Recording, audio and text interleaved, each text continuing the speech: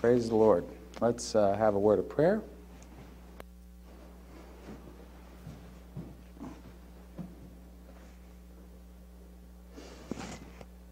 Heavenly Father, mighty King, sovereign of the universe,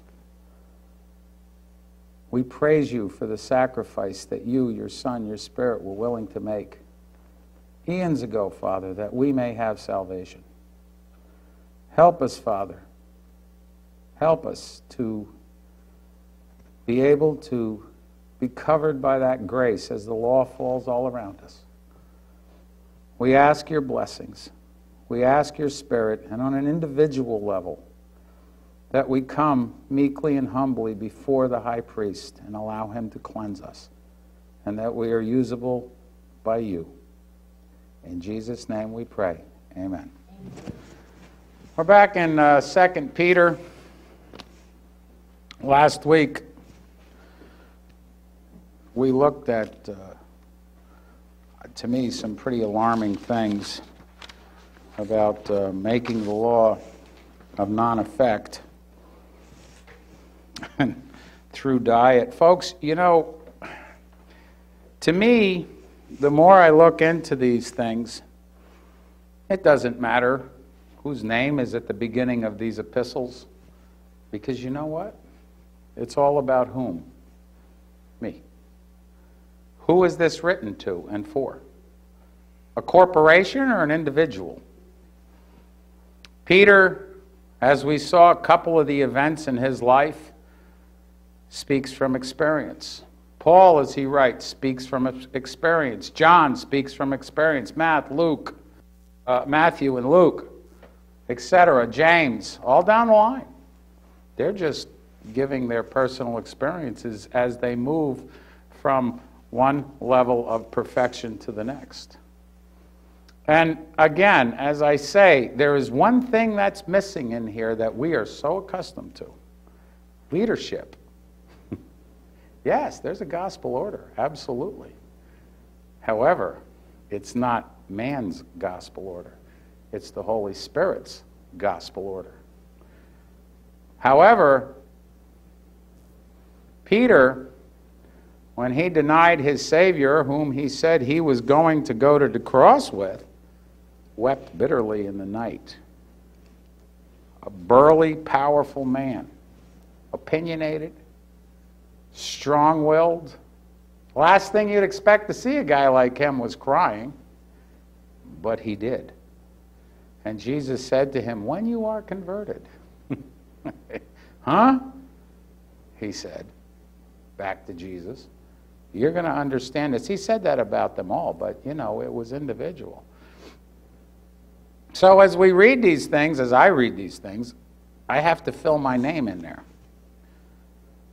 And praise the Lord for people like Peter who were willing to do exactly what he did and become the example that we need in order to cycle into salvation, into eternity. And as we read on, every word is just so loaded with experience, so loaded with example, and it's at a personal level, because some of the words that were chosen here were actually used in a very personal application, not a corporate application. And when we apply them to ourselves, we become an army strong and mighty, as it says in the Song of Solomon. Mighty with banners, marshaled by the Lord of Sabaoth. I don't know how Jesus put up with these 12 guys. Because if you put them in a room together, what did you have? Were they not constantly at each other's throats? They were individuals. They were individuals. I mean, 2 of them got their mother to come to Jesus and ask for a position. I wonder if they're millennials. Think about it. What does it say in the Bible? Nothing new under the sun. What were these guys accustomed to? Think about that situation, folks. And then what did the other ones think about that? Really? They were in a foul mood for the rest of that day. Then another one was constantly undermining Jesus because he thought he knew better. He was a powerful man in certain circles. That was Judas. What was going on? What was Jesus dealing with? You know what, folks? He was dealing with us. So again, don't look at them too harsh, because we're unbelievable. I don't know how he dealt. Well, I do know, because he was God, and he knows best. I've heard from my kid, I don't know how you deal with that. When they get older, they say that. They never say that when they're younger, because that's what you're dealing with as a parent. Anyhow, let's continue in Peter. But God has how many of us down here? And again, as we look through this, I want you to keep in mind that Jesus knew the demons personally, intimately. He worked with them. When we understand that the plan of salvation, as Mrs. White, and the Bible tells us clearly, was done before there was a rebellion, before there was a Lucifer, before there was a creation, because they knew, God knew that they would have to deal with it down the road. So the deal was made prior to the creation to deal with the situation. Jesus knew these so-called, not so-called, they were demons. He knew these rebellious angels. How hard was it for him to rebuke them? Even a parent that has a child that's the worst thing in the world, how hard is it, the most vile thing in the world, for that parent to condemn that child to death? Did you ever think about that? This is what he has to do with these demons and with Lucifer. But they made a choice. So not only us is he dealing with, who he knew intimately before we were born. Isn't that what David says? Isn't that what he says? He knew these angels that became the demons before they were created. See, I don't understand in their mind how that can work when they say that God is unfair, because they knew that he knew, God being, that they were going to rebel, and he created them anyway. So where's their argument? Where's their argument? That he forces them to serve him by force. Where's their argument? He just didn't need... So that's a moot point, isn't it? It's a lie, isn't it? It comes down to one thing: selfishness. That's the problem. Because if you clearly understand that they knew, they being the Godhead, that this was going to happen, why did he create these beings? What was that? Love. Because he's honest. Because he had to have it play out. See, because I would have never created him, you see. Would you? Would you? If you knew you were going to be the mother of Charles Manson, would you have had Charles Manson? See the problem? God did. Because he's fair and just. Remember what Jesus said? If you think about doing it, what did he say? What did he say? If you look at a woman with lust, real intent, you've done it. Because he holds himself to that standard too. So where is Lucifer's argument that God is unjust? His mere existence proves that God is not unjust. But as Seventh-day Adventists, we don't believe that. Otherwise, we wouldn't be here. What I mean by that is, we just go with the flow. That's what I mean by that. Anyhow, let's continue on, because Peter uses some interesting words here as we go back to 2 Peter 1, and we stopped with verse 2. Grace and peace be multiplied unto you through the knowledge of God and our Lord Jesus Christ. According to his divine power hath he given us all things that pertain unto life and godliness, through the knowledge of him that called us unto glory and virtue, whereby we are given unto us exceeding great and precious promises. By these you might be partakers of the divine nature, having escaped the corruption that is in the world through lust. And besides this, giving all diligence, add to your faith virtue, and to virtue knowledge. Okay. We like to go through these individuals. these words individually, and I want to come over here. We just hit the first word is what that Peter uses? Virtue. Two definitions in the Bible in the New Testament. One that pertained to this blue stripe, and another one that pertains to us. Now you'll notice this whole outfit is built on top of what? What could you say? What is the foundation of this? That blue stripe represents, it's part of virtue, power. And the whole thing is built on top of that. Here, virtue is to be part of our character. Now, the virtue that pertains to us is manliness, folks, not given the current politics. That means mankind, women included. Valor, excellence. Valor is important. Has anybody gone back through Pilgrim's Progress? Did valor play a part in that? Fearless. By the way, on a side note, found a, can't remember the name of the production, but if you go, you'll find it, a movie done on Pilgrim's Progress. Excellent. Watch it, especially you young guys. Watch it. I highly recommend you go and watch. It is to the point. It's better than the audio, the way they kept to the book. And it's very relative and relevant to our time right now. That's why Mrs. White recommended it. Go home and watch it, because it's going to hit you where you live. So we are able to acquire this virtue, manliness, valor, excellence, praise, virtue.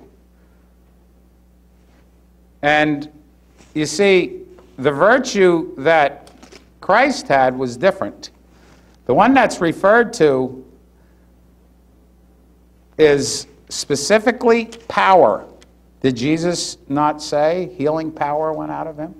But he also said another guy felt what go out of me? Virtue.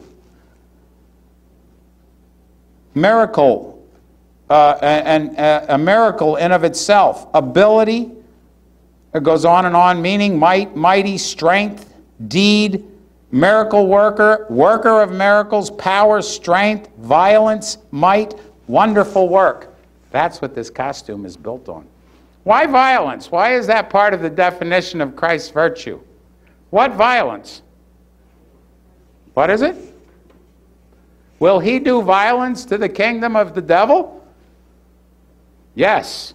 When he returns at the Lord of Sabaoth, is he going to be a pauper or a conquering king coming back? It's a strange work, but he's going to do it. We don't understand these words today because, you see, Hollywood has defined them for us. But violence is part of the virtue of Christ. You better believe it. Do you think he was not imposing violence when he went through the temple with a whip? So much so, what happened? Did the priests even stop and call the temple guard, or did they take off? There was a little bit of violence implied there. You see? He can be as violent as a storm to us is violent.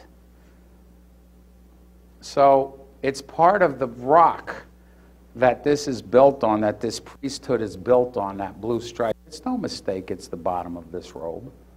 It's no mistake at all.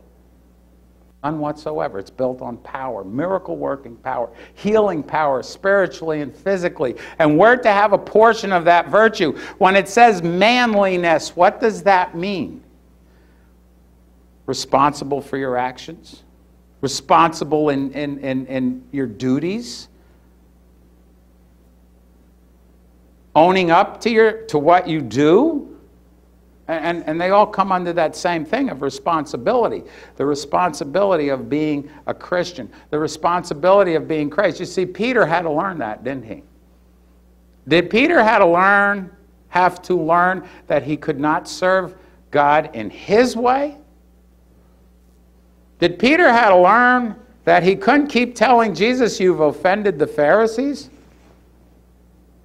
Because Peter had to go out and offend the Pharisees at one point in his experience, didn't he? And not on purpose.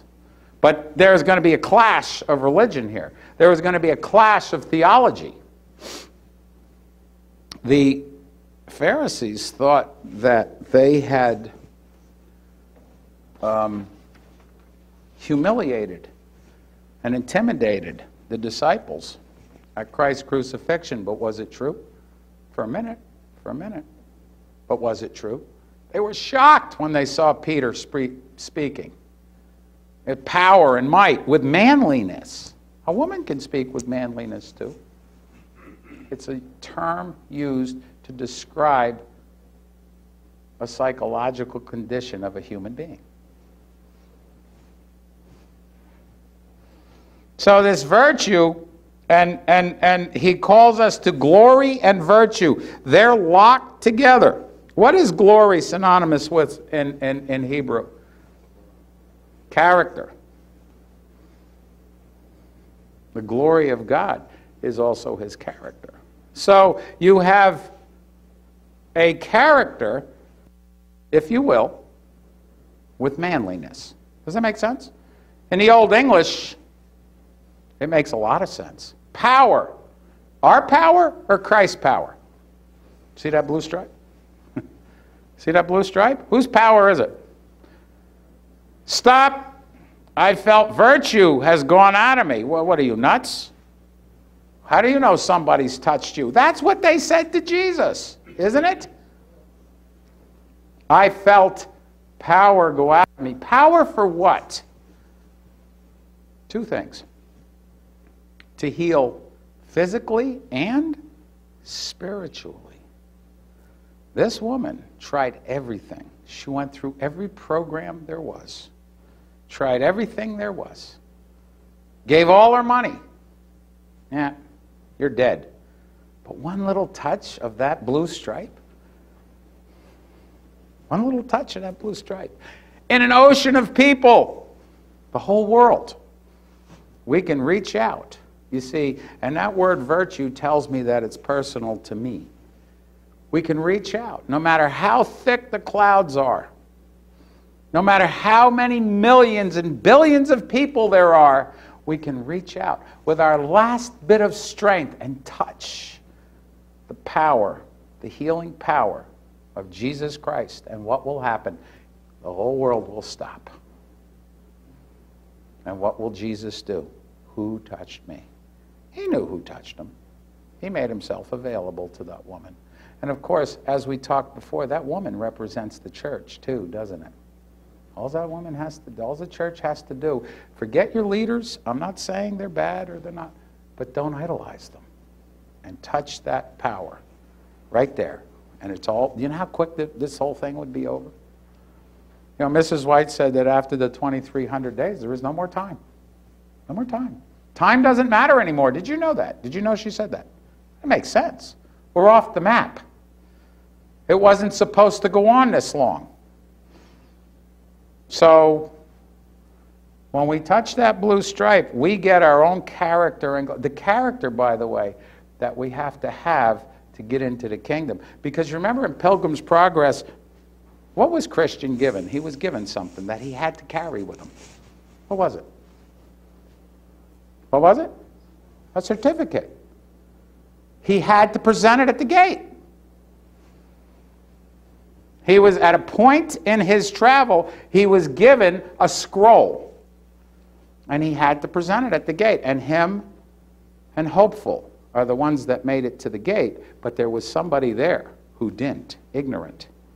Oh, I don't need that scroll. What did that scroll represent, you think, to Bunyan? What would that represent? You see that virtue? The character, the power, the glory has to be presented or you're not going to be let into the city. It's that simple. This chain, to me, as I read that, is the scroll that Christian was given, that he couldn't lose. You see? Because he had to have that to present to the gatekeeper, to be let into the... You remember the story, right? Go read it again. But I tell you, For our vernacular, later I can give you who the producer of it, but I'm telling you, it was right on the money.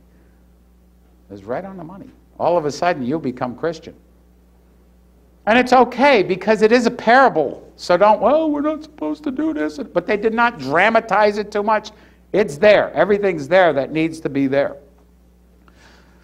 So this virtue he was given, or we will be given, whereby, verse 4, are given unto us exceeding great and precious promises. So when we have the glory and the power, we can use these promises. What got Christian to the kingdom, by the way?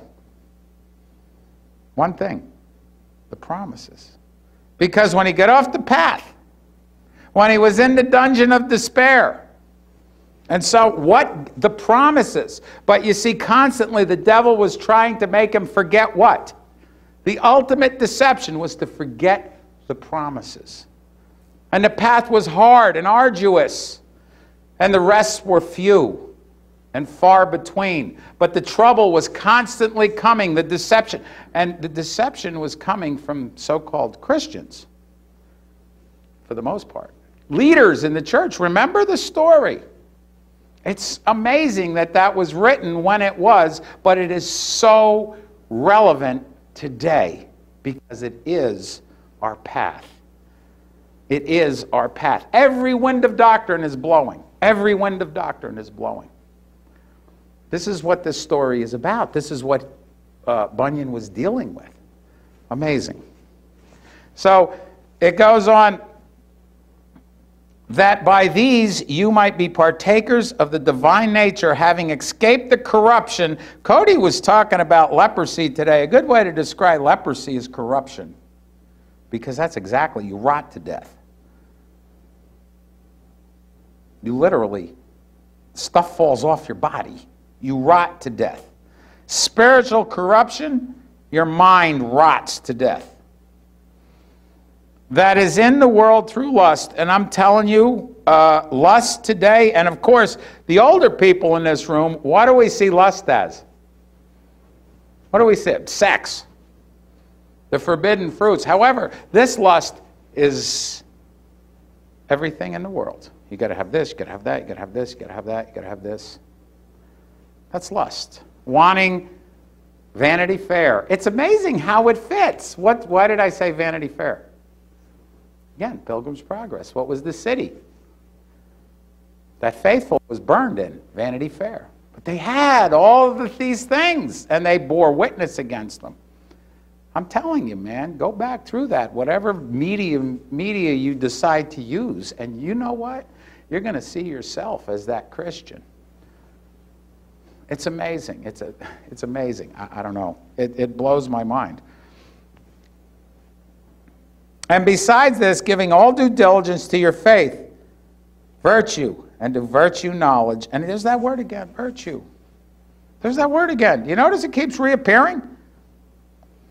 Knowledge. And to knowledge, temperance, and to temperance, patience, and to patience, godliness, and to godliness, brotherly kindness, and to brotherly kindness, charity. That word charity does not mean opening a soup kitchen. That's charity. You see, biblically and in the old vernacular. That's charity. Why did I say that? What did Jesus give up to do that? Let me put it this way. What didn't he give up to do that? That's charity. That's charity. That's the charity. Remember, Jesus said, a new commandment I give you. What did he say? That you love one another as I have loved you. That's charity. That's what he was taught. We talked about this before. That's what he was talking. Be prepared to die for your virtue, for your godliness. You see how that works? And you know what, folks? To me, this connects, and I think this, in Peter's mind, he was right in the 51st Psalm. Because once this is done, what is the end product of what Peter just described here? Charity. Now, you can't sit in your own house and practice charity. Where do you have to practice that? Where do you give all for the cause, for your manliness? Understand, I'm going to say it again, that applies to women too. We're not talking swings here. We're talking vernacular and definition. Where would you do that? Out in the world. Where did Jesus do it? Where did he do it? That's exactly the 51st Psalm right there. Now, I ask you a question. Where is man interjected in here? Where? Where is a system interjected in here? Remember last week we saw that while Peter was clearly trying to protect the person he loved, Jesus Christ, and he said, never shall you go to die this way. Who was standing between Peter and Jesus? Now this was one of the leaders of the new church, of the new Christian church. Who was standing between them? Satan. So if for this charity, if we go to man, now when I say charity, I'm talking about this chain of character and personality and activity that was just created here, which, by the way, Peter had to go through. Was it easy for him? Never did he ever do anything in his life, or ever will do anything in his life, as difficult as this chiseling right here. When I say chiseling, molding. Because once he achieved the charity, it didn't matter. He said, no, don't kill me the way you killed my master. You turned me upside down. Is this the guy that cursed to prove he didn't know Christ? No, this is the guy that acquired the charity. He had that blue stripe, you see.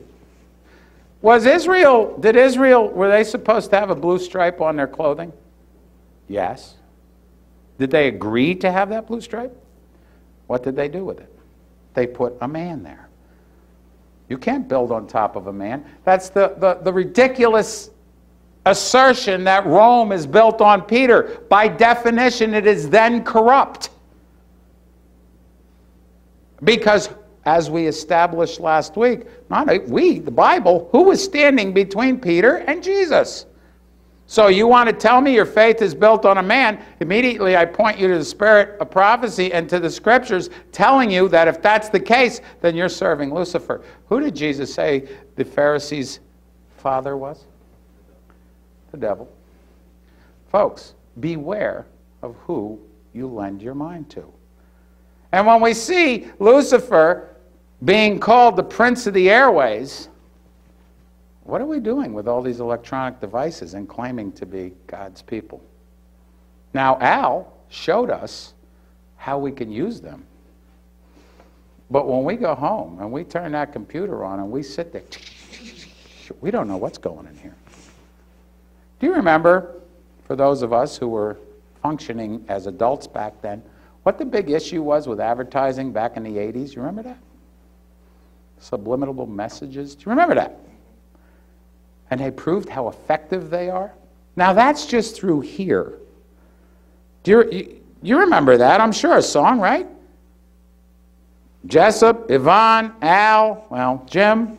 I don't know if you guys want, but this was a big issue back in the 80s. Advertisers putting subliminal messages, and what that was underneath there were little messages that were hidden on top.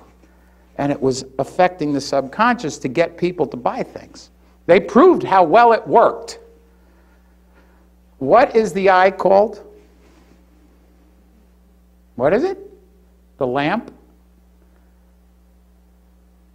So when you're sitting there on that computer and on your handheld device, now I know we're using YouTube, but I hope those people open the books once their mind has been pricked. What's going in here? Now, and again, Al was a big IT guy. That's what he did. But Al has shown us how to use it to glorify God. And the devil hates it. So when you let your children sit there hour after hour after hour, they're hypnotized. Just as surely as Eve was at the tree. And more effectively. Like it or not, folks, it's human nature. It is the way we are made. Dave Hunt, whom I hesitate to quote, had made the statement in a book, Image of the God Makers, the mind is a machine that any ghost can operate. That's a fact. And there's only one ghost that can operate it, that will protect it. Who is that? The Holy Ghost. And who are we at war with as a people? How the devil laughs. And we claim to be enlightened. And we claim to be the people of knowledge. You'll notice in this chain where knowledge comes in. After the virtue. After the manliness. After the responsibility of being a... And it's a great responsibility. Great responsibility. There's much that we have to give up. The 1844 movement, as it was presented to the Adventist Church, was not presented in its entire truth. Yes, a judgment started, but there was something else that started that has been totally and greatly ignored for the most part.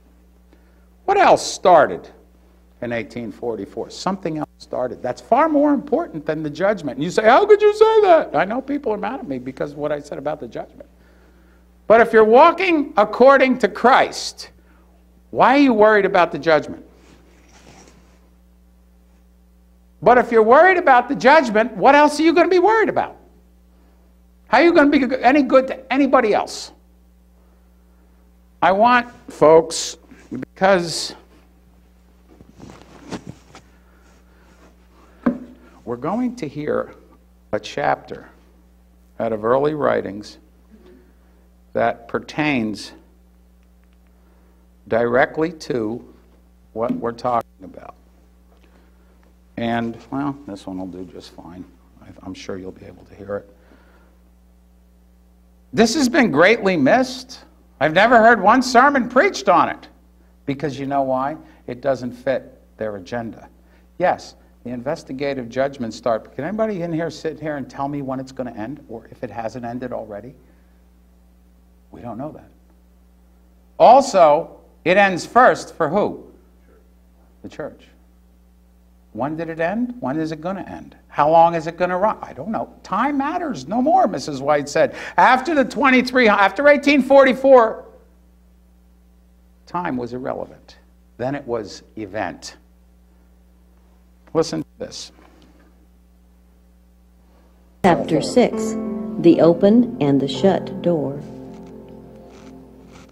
Sabbath, March 24, 1849, we had a sweet and very interesting meeting with the brethren at Topsham, Maine. The Holy Ghost was poured out upon us, and I was taken off in the Spirit to the city of the living God.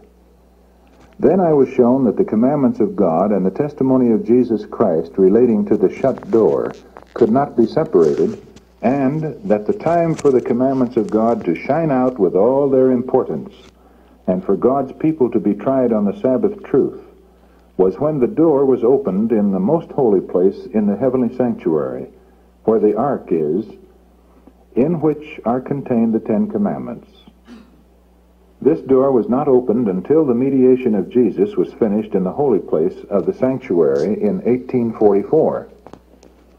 Then Jesus rose up and shut the door of the holy place, and opened the door into the most holy, and passed within the second veil, where he now stands by the ark, and where the faith of Israel now reaches. I saw that Jesus had shut the door of the holy place, and no man can open it. Important point. He shut the door of the holy place, and no man can open it. That's very important. A lot of the ministries that are here now are shut.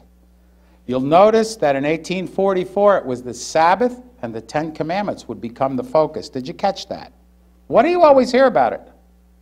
Investigative judgment. If you're keeping the Sabbath and the Ten Commandments, what does the judgment matter?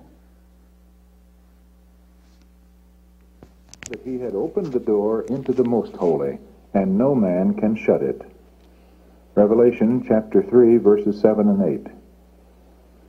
And that since Jesus has opened the door into the most holy place, which contains the ark, the commandments have been shining out to God's people, and they are being tested on the Sabbath question.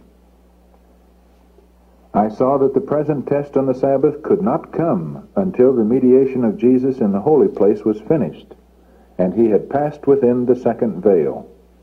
Therefore, Christians who fell asleep before the door was opened into the Most Holy, when the midnight cry was finished at the 7th month, 1844, and who had not kept the true Sabbath, now rest in hope. For they had not the light and the test on the Sabbath, which we now have since that door was opened. I saw that Satan was tempting some of God's people on this point. Because so many good Christians have fallen asleep in the triumphs of faith and have not kept the true Sabbath, they were doubting about its being a test for us now. The enemies of the present truth have been trying to open the door of the holy place that Jesus has shut, and to close the door of the most holy place, which he opened in 1844, where the ark is, containing the 2 tables of stone on which are written the 10 Commandments. Another point. What is present truth according to what the Holy Spirit just said? What is present truth? The Sabbath and the 10 Commandments of God. And that Adventists were trying to shut that door. The Sabbath and the 10 Commandments. You just heard it. Present truth from the prophet. The finger of Jehovah. Satan is now using every device in this sealing time to keep the minds of God's people from the present truth and to cause them to waver. I saw a covering that God was drawing over his people to protect them in the time of trouble. And every soul that was decided on the truth and was pure in heart was to be covered with the covering of the Almighty. Satan knew this, and he was at work in mighty power to keep the minds of as many people as he possibly could wavering and unsettled on the truth. I saw that the mysterious knocking in New York and other places was the power of Satan, and that such things would be more and more common, clothed in a religious garb, so as to lull the deceived to greater security, and to draw the minds of God's people, if possible, to those things, and cause them to doubt the teachings and power of the Holy Ghost. I saw that Satan was working through agents. Now, given what you just heard the prophet say, is there a doubting of the Holy Ghost now in the church? What is the root of it? Spiritualism. Isn't that interesting? Spiritualism is the root of it, folks. So there is a great deal of spiritualism in the Seventh-day Adventist Church, isn't there? And by the way, the medical work is coming under that if we're not careful that we don't perform it in the manner that God tells us to. Healings and so on and so forth. We have to be totally and firmly connected to the Holy Spirit. And as Kody pointed out in Sabbath school, Jesus, the Holy Spirit was pressed out of him because of what? Because he took our sins on him. That's what I meant when I said earlier, I have some adjustments to make in my life if I want to see this through to the end.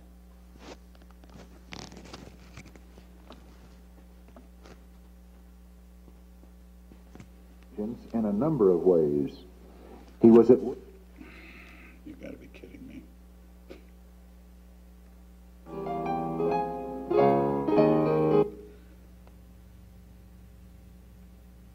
I saw that a sacrifice did not increase, but it decreased and was consumed. Folks, I'm sorry, that's the next one, brother. False reformations would increase and spread. The reformations that were shown me were not reformations from error to truth. My accompanying angel bade me look for the travel of soul for sinners as used to be. I looked, but could not see it, for the time for their salvation is past. The writer of these words did not understand them as teaching that the time for the salvation of all sinners was past. At the very time when these things were written, she herself was laboring for the salvation of sinners, as she has been doing ever since. This is her talking, and her understanding of the matter, as it has been presented to her, is given in the following paragraphs, the first published in 1854 and the second in 1888. The false reformations here referred to are yet to be more fully seen.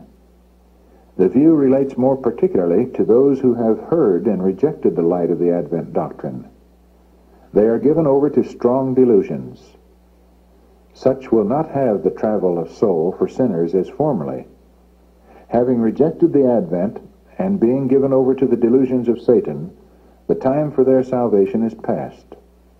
This does not, however, relate to those who have not heard and rejected the doctrine of the second advent. It is a fearful thing to treat lightly the truth which has convinced our understanding and touched our hearts. We cannot with impunity reject the warnings which God in mercy sends us. A message was sent from heaven to the world in Noah's day, and the salvation of men depended upon the manner in which they treated that message. Because they rejected the warning, the Spirit of God was withdrawn from the sinful race, and they perished in the waters of the flood. In the time of Abraham, mercy ceased to plead with the guilty inhabitants of Sodom, and all but Lot with his wife and 2 daughters were consumed by the fire sent down from heaven. So in the days of Christ, the Son of God declared to the unbelieving Jews of that generation, "Your house is left unto you desolate." Looking down to the last days, the same infinite power declares concerning those who receive not the love of the truth, that they might be saved, "For this cause God shall send them strong delusion, that they should believe a lie, that they all might be damned who believed not the truth, but had pleasure in unrighteousness." As they reject the teachings of his word, God withdraws his Spirit and leaves them to the deceptions which they love. Folks, that's pretty straightforward. I want to play one more. And, you know, I'm doing this because it's much better this way than hearing it from me. This is from the horse's mouth. This is Duty in View of Our Time of Trouble, Chapter 11.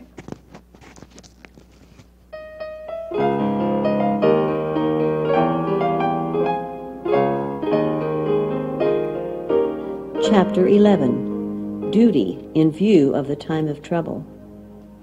The Lord has shown me repeatedly that it is contrary to the Bible to make any provision for our temporal wants in the time of trouble. I saw that if the saints had food laid up by them, or in the field in the time of trouble, when sword, famine, and pestilence are in the land, it would be taken from them by violent hands, and strangers would reap their fields. Then will be the time for us to trust wholly in God, and he will sustain us. I saw that our bread and water will be sure at that time, and that we shall not lack or suffer hunger, for God is able to spread a table for us in the wilderness. If necessary, he would send ravens to feed us, as he did to feed Elijah, or rain manna from heaven, as he did for the Israelites. Houses and lands will be of no use to the saints in the time of trouble, for they will then have to flee before infuriated mobs, and at that time their possessions cannot be disposed of to advance the cause of present truth. I was shown that it is the will of God that the saints should cut loose from every encumbrance before the time of trouble comes, and make a covenant with God through sacrifice. If they have their property on the altar, and earnestly inquire of God for duty, he will teach them when to dispose of these things. Then they will be free in the time of trouble, and have no clogs to weigh them down. I saw that if any held on to their property and did not inquire of the Lord as to their duty, he would not make duty known, and they would be permitted to keep their property, and in the time of trouble it would come up before them like a mountain to crush them, and they would try to dispose of it, but would not be able. I heard some mourn like this: "The cause was languishing, God's people were starving for the truth, and we made no effort to supply the lack. Now our property is useless. Oh, that we had let it go, and laid up treasure in heaven." I saw that a sacrifice did not increase, but it decreased and was consumed. I also saw that God had not required all of his people to dispose of their property at the same time, but if they desired to be taught, he would teach them, in a time of need, when to sell and how much to sell. Some have been required to dispose of their property in times past to sustain the Advent cause, while others have been permitted to keep theirs until a time of need. Then, as the cause needs it, their duty is to sell. I saw that the message, "Sell that ye have, and give alms," has not been given by some in its clear light, and the object of the words of our Savior has not been clearly presented. The object of selling is not to give to those who are able to labor and support themselves, but to spread the truth. It is a sin to support and indulge in idleness those who are able to labor. Some have been zealous to attend all the meetings, not to glorify God, but for the loaves and fishes.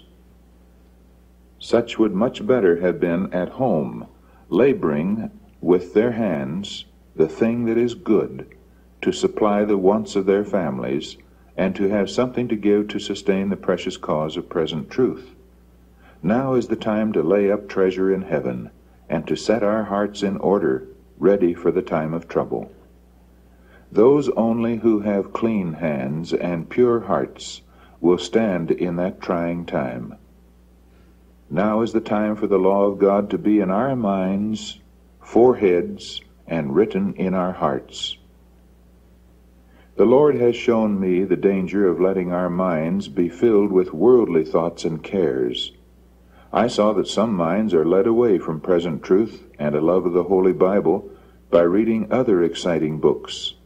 Others are filled with perplexity and care for what they shall eat, drink, and wear. Some are looking too far off for the coming of the Lord.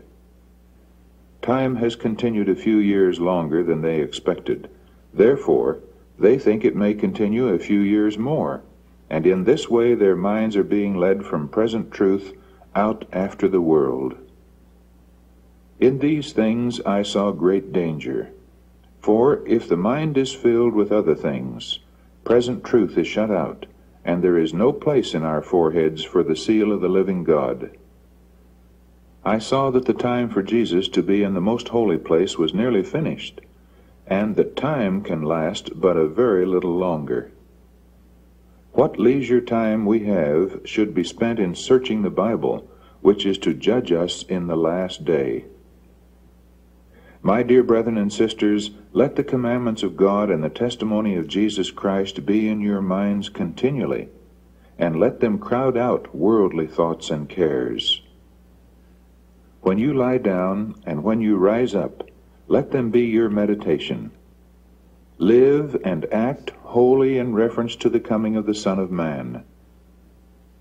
The sealing time is very short and will soon be over. Now is the time, while the four angels are holding the four winds, to make our calling and election sure. Interesting. The Holy Spirit just told us that if we are not connected to doing these things, we will lose sight of present truth, which present truth, according to the Holy Spirit, is what? The Sabbath and the Ten Commandments. And we're to give everything we have to do what? Promote this. First, folks, remember the 51st Psalm. And then I can do that.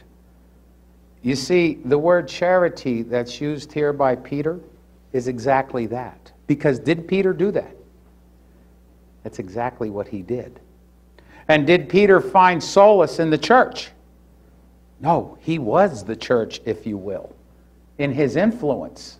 I'm not saying that he was God, that's not the point, or the Holy Spirit. Well, for all intent and purpose, when Peter and the apostles and the teachers were present, who was present? Who was present? The Holy Spirit. What does that tell us? And I hear all these, especially independent Adventists. Now you know why Al's going, I think. Does that make sense? Because he's going to help other people get online with these things. When we are present, what should be there? If we talk about apostolic, getting back to primitive religion, there's only one way. It's this word right here, which can, well, charity. And in doing so, we have to give up. Jesus said, the prince of this world come, and, well, you know, I got a piece of land over there, and, you know, I'm doing this over here. No, he has nothing in me. Did not that prince offer Jesus the world on a platter? And what did he say? The same God, the same Lord who said, if I were hungry, I would not tell you, because I own the cattle on 1,000 hills. How could Lucifer offer him anything other than to die in a lake of fire with him as a man? That's what he wanted to do. So, folks, I don't know. And then again, we don't have time, but chapter 16 talks about what we're supposed to be doing just before the plagues. To me, this is getting back to primitive religion, going back to the roots of our prophet and listening to the instruction she gives. Not making an issue out of this and an issue out of that, which all she just said will pull us away from present truth and create a new so-called present truth, which is a revival by the leaders.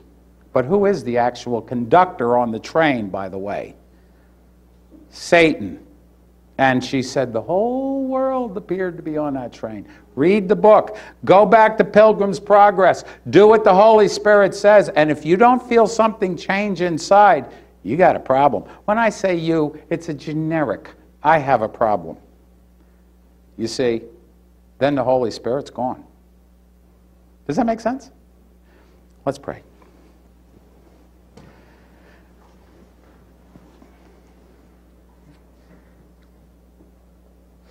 Heavenly Father, we come before your throne, Lord, a wretched people, but your grace is sufficient. Father, help us to get in line, Father, our lives in line with your precepts, your 10 precepts, with your holy Sabbath, to keep it as Jesus did, not as men say. If it were up to them, we wouldn't be keeping it at all. Father, help us to overcome each and every person in this room and in my hearing, and that in our realm of influence, that where we go, the Holy Spirit is there. That we have no sin in our life, that he may assist and lead, and that we may simply be virtuous, Father. Please be with us. Please help us to overcome our own selves. And every person is a very different place. And if we live up to the light that we have, we are perfect. But that light continually moves and shines brighter and brighter unto the perfect day. Please be with us. In Jesus' name, amen.